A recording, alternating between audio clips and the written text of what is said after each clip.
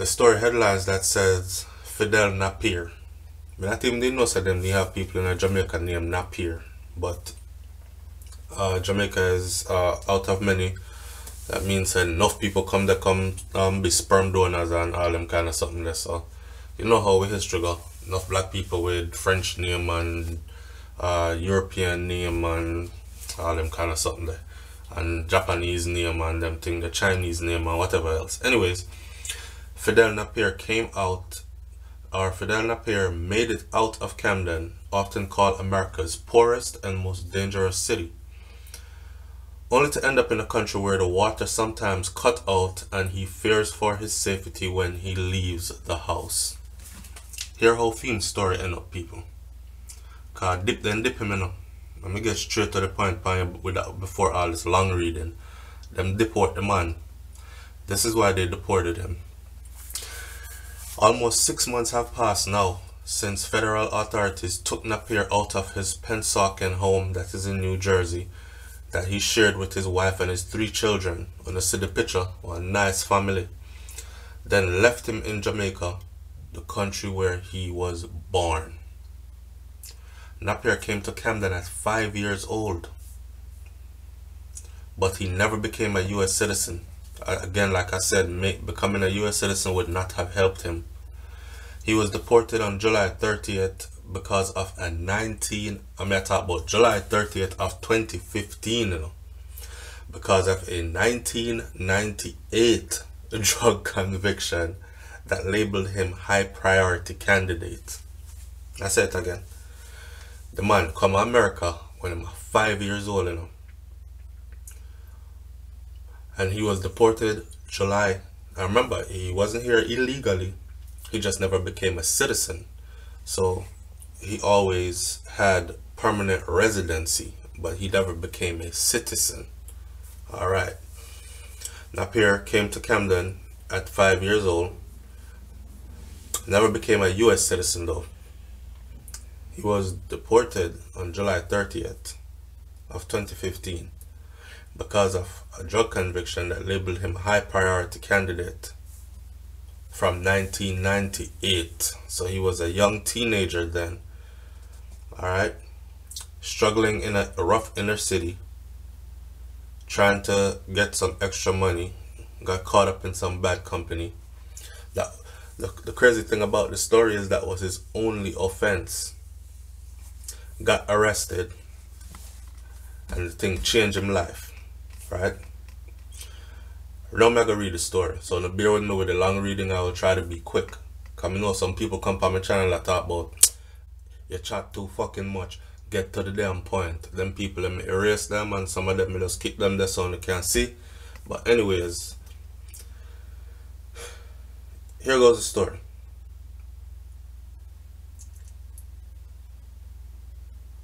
He was deported on July 30th because of a 1998 drug conviction that labeled him high priority candidate. Napier once spent his time coaching youth football and basketball and going out to dinner with his wife, or youth basketball and going out to dinner with his wife. Now lives with a distant cousin in St. Thomas. See how Jamaica people nice, then take you back in all when time you're gone and you send back nothing for them for how many years and you forget about them. And then dip you at somebody yard, you have to go stay. So I'm down at St. Thomas. I stay with a distant cousin in a rural community outside of Kingston. That is, what? Outside of Kingston. So St. Thomas is right outside of Kingston. Oh, the bump. Anyway, that this year was ranked as Jamaica's most impoverished parish. Me no know. It is a foreign place to Napier. He does not have a Jamaican accent, which he said makes him stick out, and he can see people sizing him up when he's in public. When friends send him money, he gives most of it to his cousin to help with the bills. He's trying to obtain the identification documents he needs to apply for jobs, but when I said they deported, I lost her ass when they come home trying to obtain documents to apply for what job.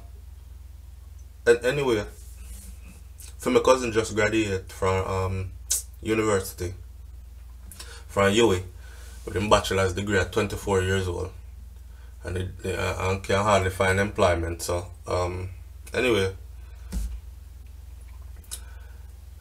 boy, the man say him see people a size him up when him step out, and him feel afraid. That's why you should have took your ass back home or more and more. Anyway, I feel bad for him still because his family really I got through it, you know. And the truth is that an offense that he committed in 1998, he should not be deported in 2015.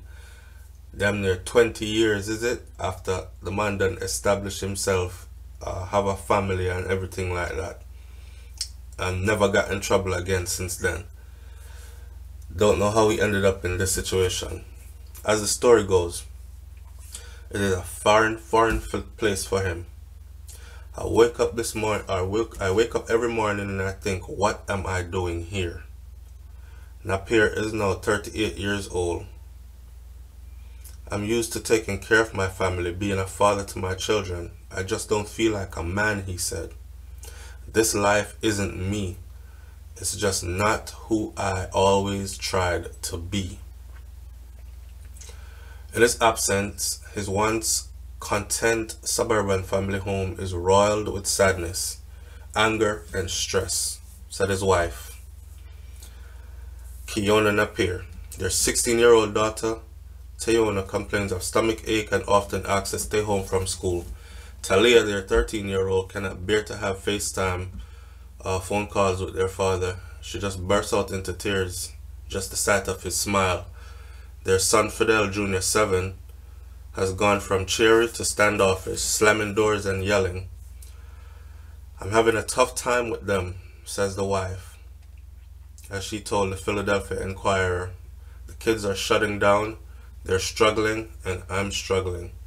Money is tight, she said. She took a medical leave from her job as a lab technician due to anxiety and depression that set in after the deportation.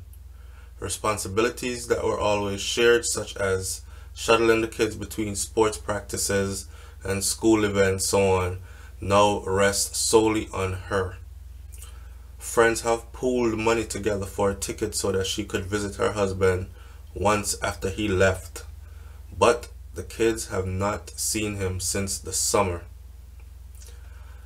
Hoping for a chance to spend the holiday together, Napier set up a donation website at GoFundMe.com/NapierFamily. Alright, GoFundMe.com//Napier Napier family. With proceeds going towards a plane fare to Jamaica. So far, the effort has drawn less than $250. Can't pay for one plane ticket. Napier's deportation was the culmination of a process that began in 2010 when Homeland Security agents arrested him at the manufacturing company where he worked. After he was taken into custody in May, he spent weeks in federal detention before agents put him on a plane. Policies enacted under the Obama administration focus on removing felons and repeat offenders from the country. He wasn't a repeat offender though, but he had been a felon in 98. It is unclear when Napier came to the department's attention or why he was not targeted until more than a decade after his plea. The case against him stems entirely from crimes committed almost 2 decades ago. Poor thing. People, I say it again. Anytime when you look more about the case, what him do in a 98. Napier's childhood in Camden was unstable. They went on to say he said he turned to drug dealing and learned that when he learned that Kiona, his high school sweetheart back then, which is his wife now, was pregnant. At 20, he pleaded guilty to selling cocaine. He now believes that getting arrested saved his life. After his conviction, he vowed never to abandon his family. He completed a drug program, served no prison time, and went on to build a career. In December, he and Kiona will mark 21 years as a couple. You see, so the guy made great strides. He's been a good father, a role model in his community, and everything. It's like trying the person twice for the same thing. You know, then give community service and all that other stuff before, and probation and whatever else. And they tell me, say what, 20 years later, them come and take him and deport him. That's like a whole new court case based on, I don't know, boy. Napier said he was unaware that the 1998 plea could jeopardize his status in the country, and that his lawyer at the time did not know he was not a U.S. citizen. He appealed the deportation decision without success, arguing that, hear the part here, arguing that because his stepfather helped police and federal agents arrest Jamaican-born gang members in Camden, he returned to the country, people could kill him. So his stepfather also was, I do some undercover work in New Jersey, rounding up Jamaicans that were there involved in gang activity and making sure that they got deported. He told the people that on the grounds of that, his life could be in danger if he went back to Jamaica. Them said, well, they don't really care. Whenever I watch the show, the first 48, when them I tell the people about, you can tell us.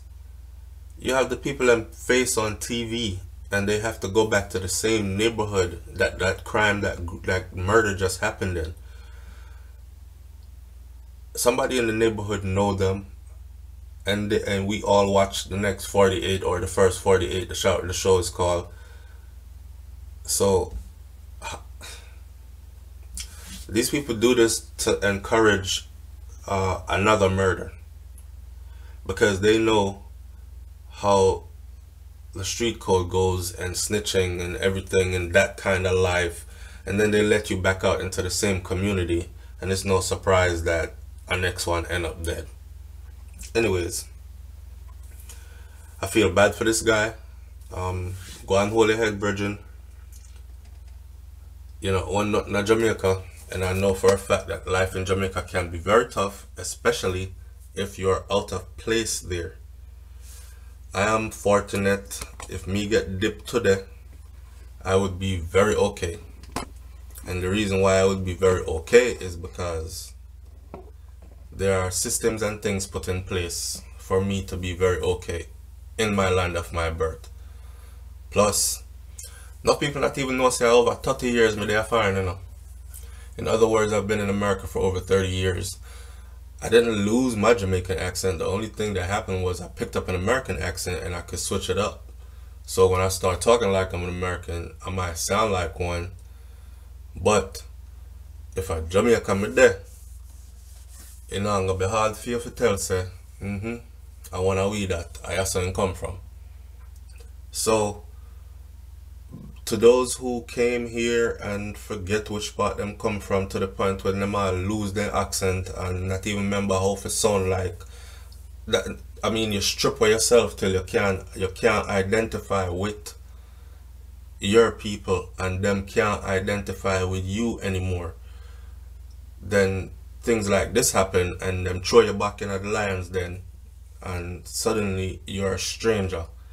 I don't know. And you feel out of place. The man say him feel every time he step out, him can see people sizing him up. I'm sure say nobody now size him up. I'm sure say nobody now size him up. Them probably look on him like, cause you know Jamaica, any and every community is close. Like if new faces come in a community, people are gonna look upon you. And then worse, you gonna start talking and them hear the American accent. Hey man, how you doing? What's good, son? And them all say, a foreigner. Alright, I wonder how long him there for stay. When them wait and them say months and months pass and you lock up in a house, and them all say, them start to say, maybe I just saw him born, but a deportee, then start ask question and them thing there. So people them probably curious, but in his paranoid mind now, this a man must think so them size him up for hurt him. Anyway, people, wanna take a look at the story. Alright. It's SoFlo TV, man. I had to shed some light on this one on behalf of the family, because I know the kids must be really going through it. I know the kids must be really going through it, and that's not nice for children to go through. That's nothing nice for children to go through at all. The man name is Fidel Napier. Alright? Fidel Napier. And they have a GoFundMe account. So if you want to pick them to go see them daddy. I don't know. It's SoFlo TV, man. I'm out of here. I just thought I'd do that one. To enlighten some of Jamaican people them. So no matter how long you're there foreign dog, no matter if you have blue passport book now, you're a citizen or everything, them can strip you off that and send you back. Alright? So, word to the wise, make $1, you make $2, put one a foreign, one a yard. Alright, I'm out.